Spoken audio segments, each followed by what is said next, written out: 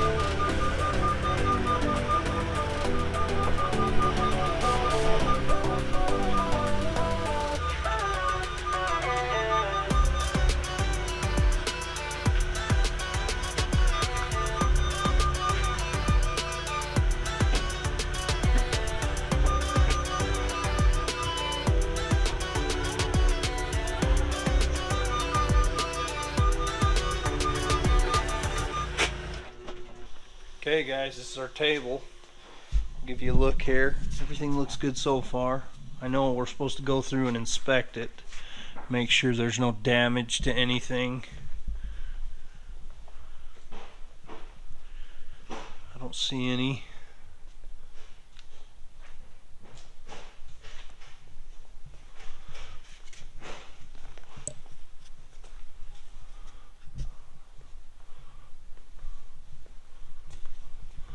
Boxes look good. 5x10 Koike Shop Pro. We'll take some more video of this later tonight, but for right now I've actually got to get back to work, so I just had to get this unloaded. Now I'm going back to work, and tonight we'll start unboxing and hooking everything up. I'm also going to see if I can turn it and if it will fit the other way right here, but it's kind of looking like it might live right there, so we'll see. Anyway, we got it. I'm excited. We'll catch up with you guys later. Alright guys, I think we've got it set in its final resting place. I've pulled a measurement from the leg on the table to our expansion joint in the concrete. On both ends it is square because I'm anal that way. I like where it's sitting. The screen will be right here. I've got to be able to load plate.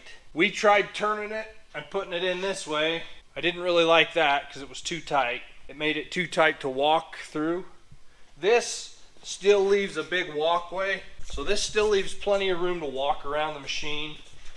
I'm still going to have to get material in here to put on the rack, so I do like that. There's still a good walkway. I don't want the boys putting material on the saw and banging into the table. I feel pretty good about where it's at.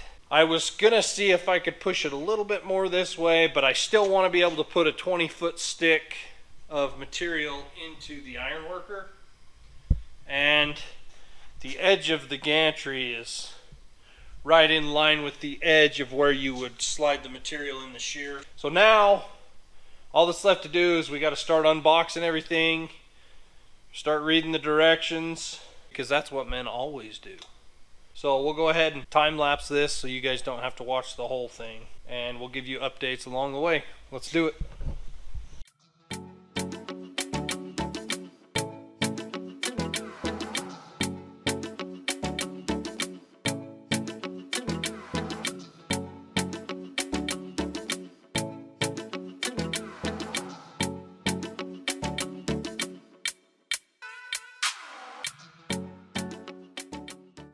Okay, so I just want to show you guys what's in here. This right here is our monitor. Got a box here that's got all the control cables, looks like.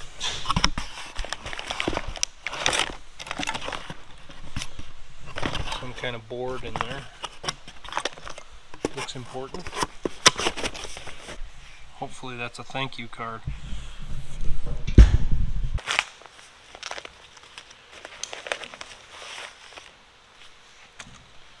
Hey, no BS, that is a thank you card. I was just being a smart aleck, but that is legitimately a thank you card. And this is a zip drive with the flash cut software. Installation and training info, machine drawings, and machine manuals are all on that baby right there. Okay, then we have our 2 jugs of plasma green. Looks like we got some of these little plastic rivets, some Allen wrenches, ohmic rings for the plasma. For the hypertherm, it's got all the cut charts.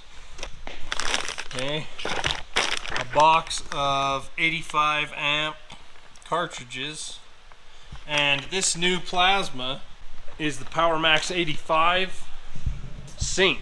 And the sync is, well, there's a chart right here. So these consumables are all one piece. They don't have 3 pieces to them anymore. And they actually make a little reader that you can get for your phone so that you can screw it in and it will tell you what the life is that's left on the consumables. I haven't ran them, so I can't really tell you guys whether I like them or hate them or anything like that. So it's going to take some time to make my mind up on that. The screen is a little different than my other 85. McCoy's over here cutting the zip ties off. Throw all the garbage in that box. Okay, so it's kind of cool. Everything comes pretty much pre-wired. We'll be able to throw our monitor on that. Our computer's down here. And I'm gonna have to figure something out for this. Some kind of a case or something. I really don't like that it's exposed so that it can get all dusty. So I might figure out some kind of a cage to put on this. You want the fan to work so that it can keep it cool. You don't want it overheating, but you also don't want it full of dust. So I'm gonna have to brainstorm on that. You can see all the wiring is pretty much ran. They've zip tied it here. You just got to run it the rest of the way. Here's our lead for the torch, so we'll cut that and be able to drag it over here, plug it in. I'm assuming this right here is the head for the torch, and then we'll just swing it over here and drop it in there. I am impressed with the way everything looks. It looks to be pretty well built. One of the things that made me want this type of table, the gantry on this table is different than most burn tables. If you notice, the gantry, it's a little bit beefier. This is solid tube, so it runs the long length of the table instead of the short length. It makes loading plate a lot easier. We'll have to come in with the forklift and load it from this side, but you can move the gantry clear out of the way. The other thing they do is the slats don't run this way, they run this way.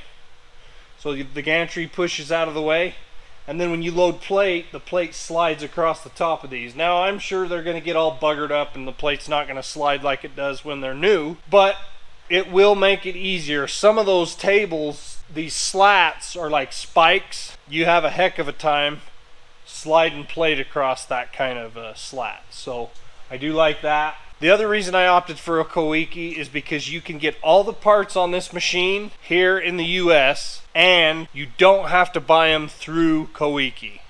And they openly tell you that. They give you all the part information, and they say if a part goes bad on you, it makes it easier for you to swap the part out if you can get it locally And so they give you all the information for the parts, and then you can buy the parts through them, but it will cost more. Or you can find a parts dealer that sells automation controls and stuff like that, and then you can buy it through them, save yourself some money, get the parts quicker, so on and so forth. So those are the reasons that I went with this table. I like the way that the frame is built. It's solid. This is all 1/4-inch steel. The table does weigh almost 4,000 pounds, so it is heavy. I've moved a lot of equipment in my life with a forklift. I don't think I've ever been so nervous as I was moving this one, and I think it's just because it's the most money I've ever spent on anything, and it's an investment, but I was scared to death unloading it. Okay, so we're gonna get back to unloading this. These are our covers that go on the end of the gantries. See, they don't have a cover, so those are our covers. So we got to pull those out, put those on, put the screws in. There's our ground cable for the plasma. So we'll continue to unbox this and get everything hooked up. We'll go from there. Just like the street lights lit this town, like a fire in a blaze, gotta burn it down. Can't be afraid to leave this out. We got this far, don't know how. I see danger in our eyes. They know we'll burn down the night. Coming just like the sunrise. You know that we gonna let it rain. Tonight we gonna let it rain. Tonight we gonna let it rain. Just like the sunrise, we gonna let it rain.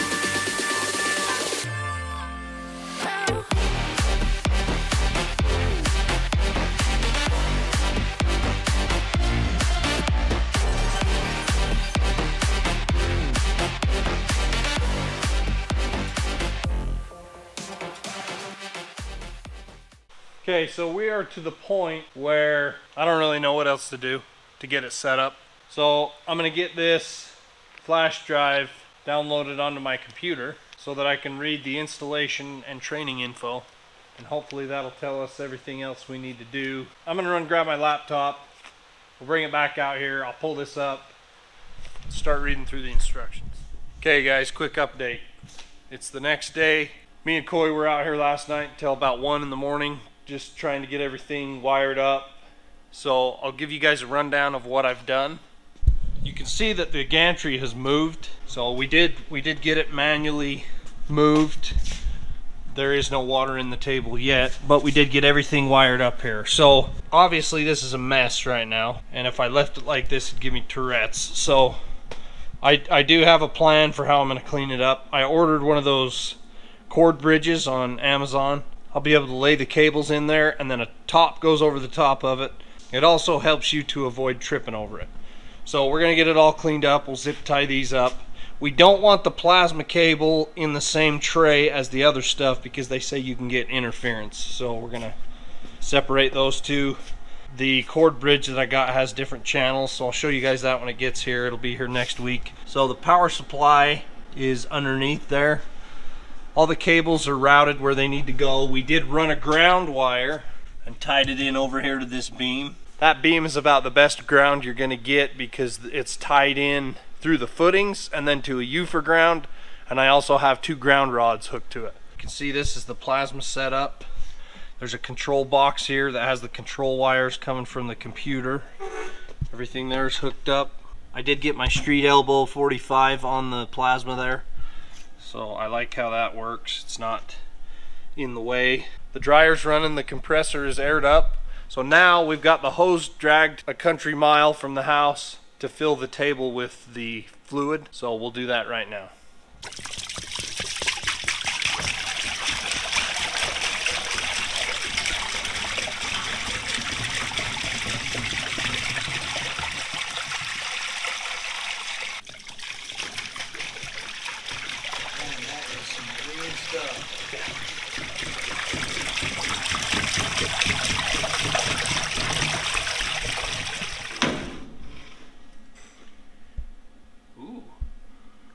Freaking money that way. Wonder who did the concrete. Just don't look over there. Holy. It's level. Right there.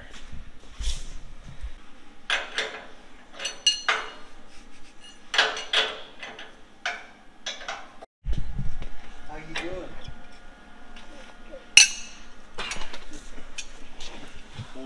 There's a double nut on these so you can lock them.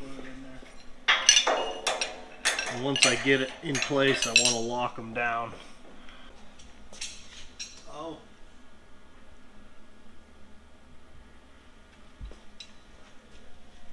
Well, didn't you say somebody said that they were...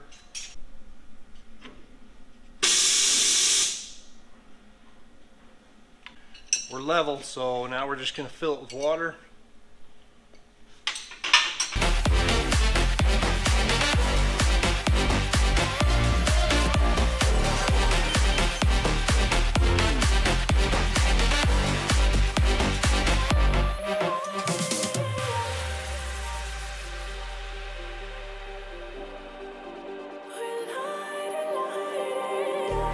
Just like a spark that's breaking out. Can't make a stop, can't turn back now. We know that there's no room for doubt.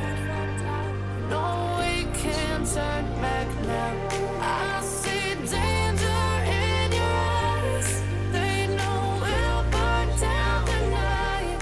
Coming just like the sunrise. You know that we gonna light it up tonight. We gonna light it up, baby. Tonight we gonna light it up just like the sunrise. We gonna light it up now.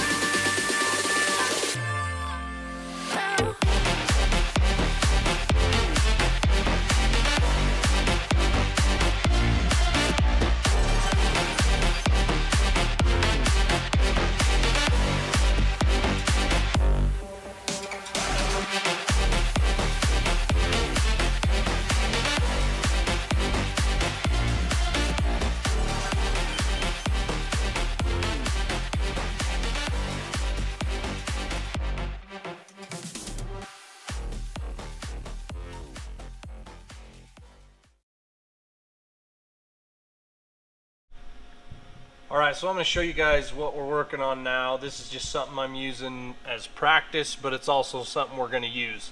Hopefully you guys can see that. Okay.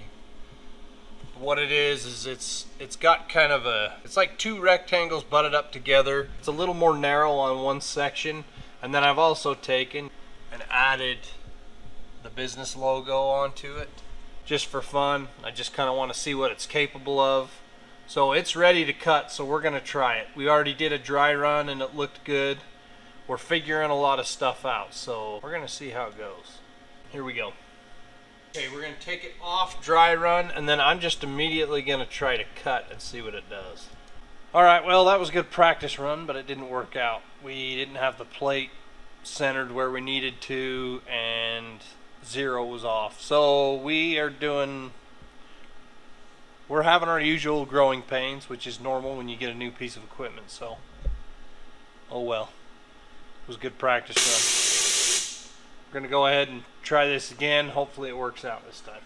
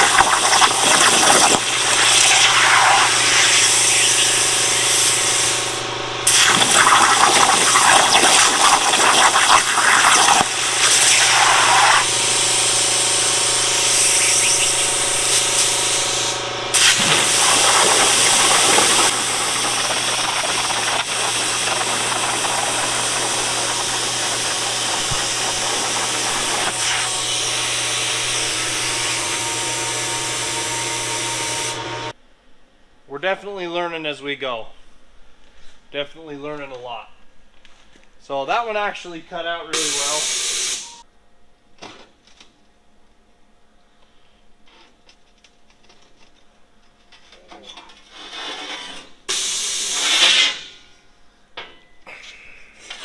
Alright. Kind of cool.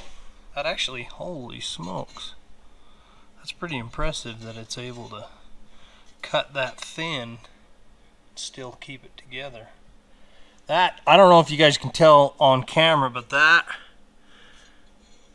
the distance right there between those two is about a 1/16 of an inch. So we're going to clean this up, and then we're going to try and break a little shelf for the computer and the mouse that will hang right here. It'll hook on here. That'll give us somewhere to set the keyboard and the mouse. I'm looking into getting maybe a tool cart to put them on. I guess the benefit to that would be then you don't have water splashing on your keyboard and your mouse. But as long as you keep it out away from it, I don't know that it will matter. So it was just something I thought would be cool to try. So we're gonna break this and we'll see how it turns out.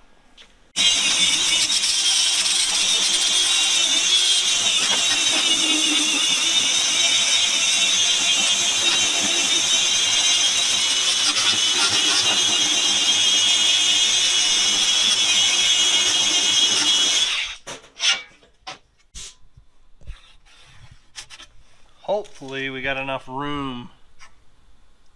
There's some tight brakes on this one.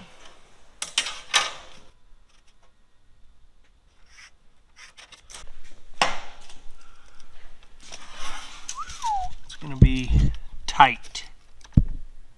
We're gonna go a little over 2, more like 2 1/8. So that may mess with our star on our logo, but that's okay.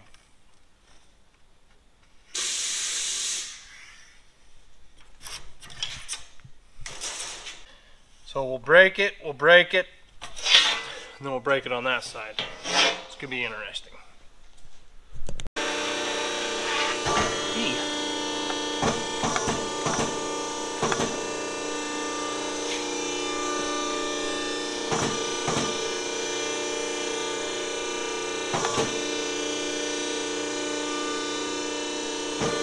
Check it with a square.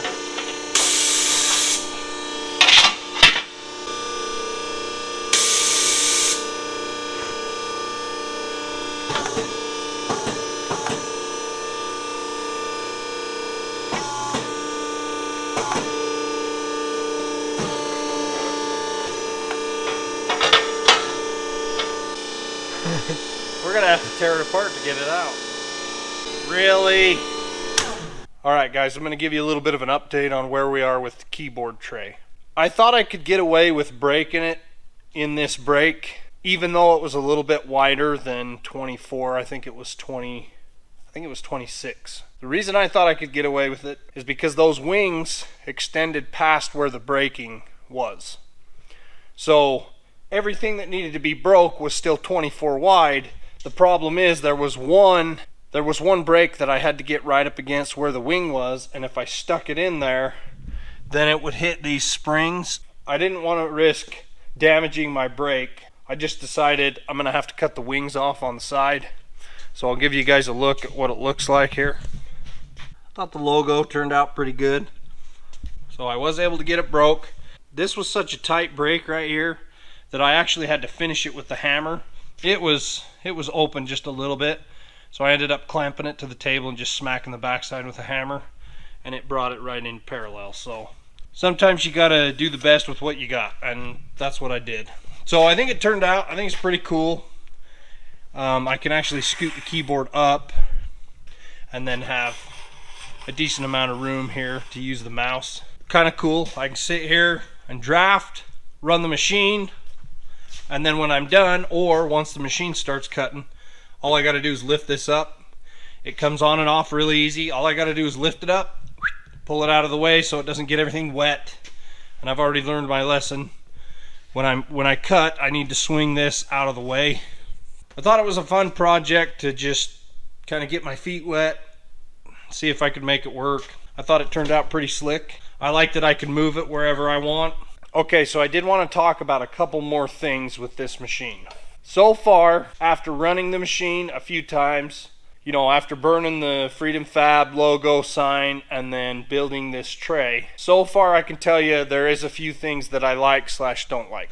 I love the software. Software's awesome. And I can't say that about every burn table company that I've ever worked with. There's been a couple out there that I don't necessarily care for.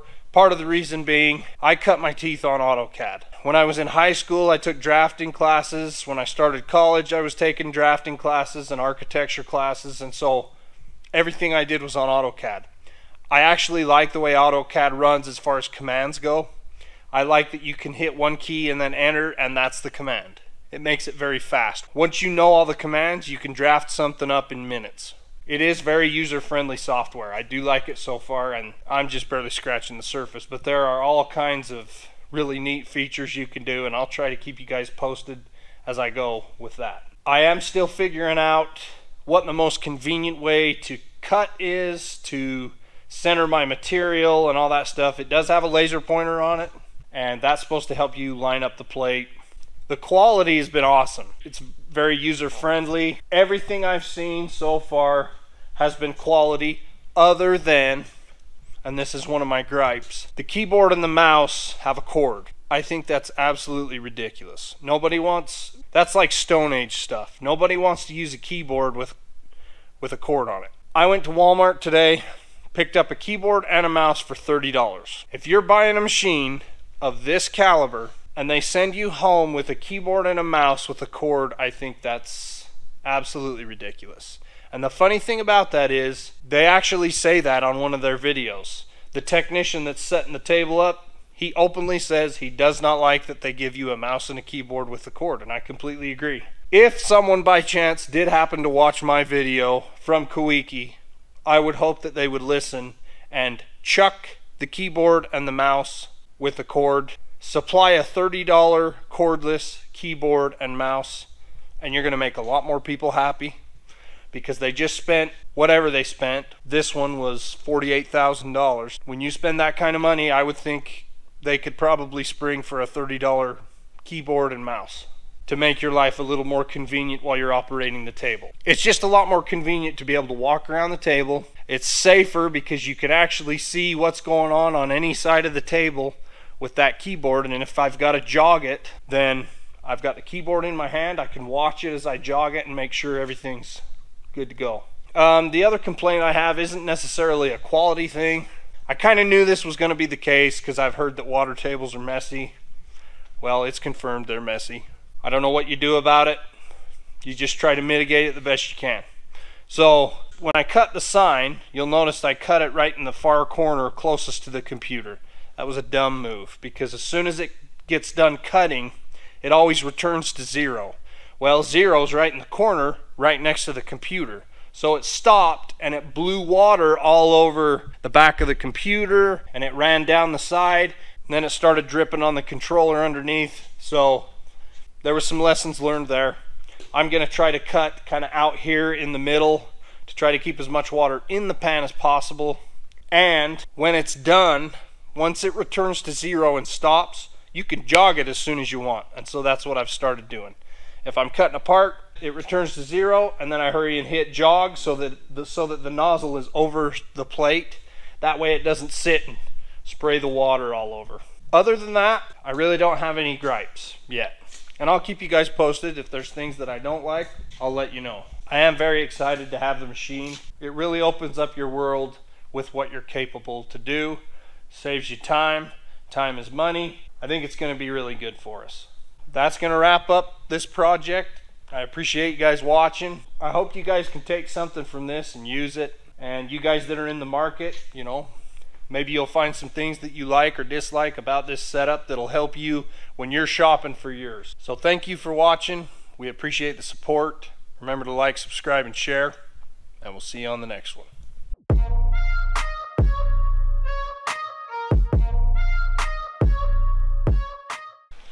So So we'll be able to throw our we'll have to come in with the forklift. We'll have to come in from the fork. And there isn't much. It makes dryer's running, computer's aired up. Computer. Video this, not me. I thought you were gonna talk.